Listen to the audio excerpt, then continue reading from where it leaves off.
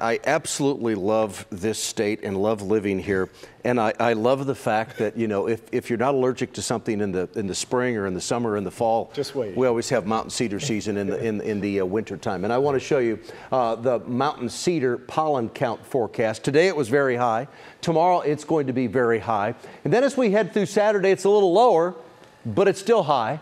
And then as we head into Sunday and Monday, it drops down into that low category. And the reason, look at the winds there. Friday out of the south, Saturday out of the east. You see how it's going down as the winds become out of the north. So let me talk for a couple of minutes here about mountain cedar and our mountain cedar season that we have here in the state of Texas. So mountain cedar, it's a type of juniper tree. It's not actually a cedar tree at all, okay? And mountain cedar, juniper, is so potent because of the sheer amount of pollen released. I know, women, you're going to love this. The problem, it's the male plant.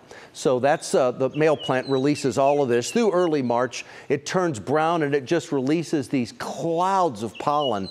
I mean, it's just crazy the amount of pollen that it releases. It's all down in hill country, okay? So it's mainly across the Texas hill country. And as we have that good southerly or southwesterly wind, it blows it all up into North Texas. So, I mean, it's pretty crazy. I mean, you can see it just piled up down in central Texas, down in the hill country, and then it all blows up here.